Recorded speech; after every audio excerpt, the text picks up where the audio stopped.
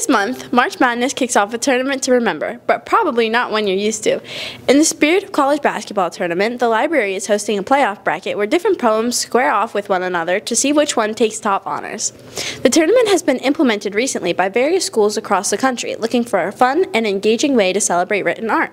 We spoke to our librarians and teachers to see how the matchups work and how to participate. March Madness poetry, I called it Poetry Pandemonium, is really just a way to expose students to a bunch of different poems and sort of gamify it.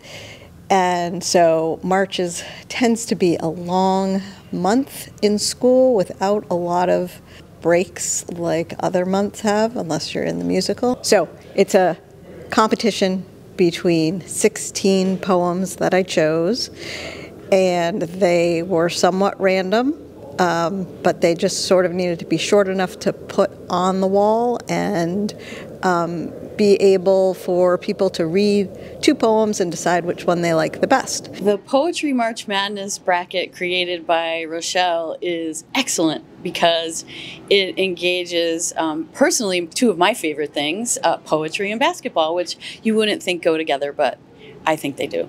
I think Rochelle and Ty did a great job making the bulletin board and engaging English classes, but maybe it should be pushed out in advance to everybody and get more people involved, even if they're not in an English class. The brackets move up, just like the basketball tournament, and we will end up with a single champion, hopefully at the end of the month.